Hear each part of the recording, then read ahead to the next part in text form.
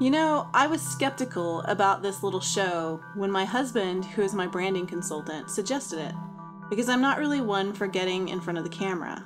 I prefer to stay holed up in my room where nobody has to see me and I don't have to put on makeup. But I'm enjoying trying to figure out what to wear each week so you don't figure out that I only have 7 shirts hanging in my closet because my kids have ruined the rest. I know I said I would be immersed in science fiction and fantasy for the next few months, but I was hijacked by Judy Blume's new book, In the Unlikely Event. Hijacked because I put it on hold at our library, behind about 200 people, and my turn finally came. So I have to finish close to 400 pages in the next couple of weeks. I grew up reading Judy Blume and was very excited that she had written a new book. Blume has a way of creating such believable characters and events and keeping a reader engaged from start to finish. She tells the truth, and I love this about her. In the Unlikely Event follows several characters through 3 tragic plane crashes in their small town. It is sad and funny and beautiful, and above all, entertaining, exploring things like family and young love and loss.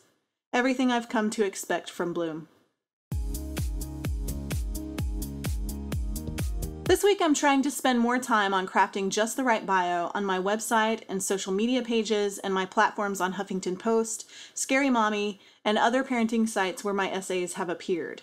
I've been diligently studying other people's bios and taking notes about what I like and what I don't like, so you might notice subtle changes coming to my profiles across the web.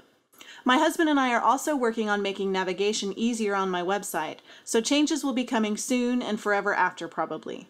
Because I'm a perfectionist, and it's not easy to please a perfectionist. Poor guy. Right now, I'm reading a business writing book called The Author Training Manual by Nina Amir that goes through everything you need to know about being an author, including attitude, looking objectively at your book ideas, building a platform, conducting book launches, and pursuing publication. It's a helpful guide to have on any writer's shelf. I mentioned last week that writing felt a little difficult to me, even though I still logged a lot of words. After thinking about it for a while, I pinpointed the reason. Right now, I'm working on 2 projects that are told from the third-person point of view. This is not a point of view that comes naturally to me. I typically gravitate toward first-person point of view. It's just easier for me. I get to know my characters so well that I really feel comfortable taking on their skin and writing their stories from there. And I found myself struggling to write from the unaffected position of third person. But I'm also constantly trying to grow and improve as a writer. It doesn't improve my craft in any way to stay where I'm comfortable. So I'm willing to sacrifice a few thousand words a week to become more comfortable writing in a viewpoint that doesn't come naturally, yet. Every week I struggle is another week I get better.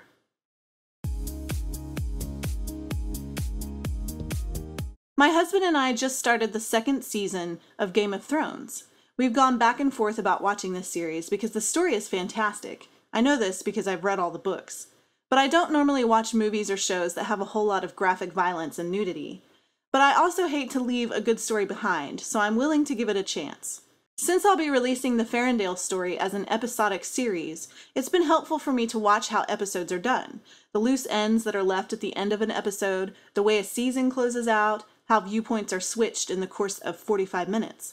I'm constantly learning from the shows we watch, and Game of Thrones is no exception. If you want to know more about what inspires me in my daily writing, or get access to new projects, or read The Midnight Hour, a romance mystery thriller that's only available to email subscribers, sign up for my email list. I'm also very interested in answering any questions you might have about my writing process, my workspace, or how I possibly get anything done with 6 kids. So if you have them, leave them in the comments. And for more On My Shelf, subscribe to my YouTube channel. Thanks for watching. And for more On My Shelf, subscribe to my YouTube channel.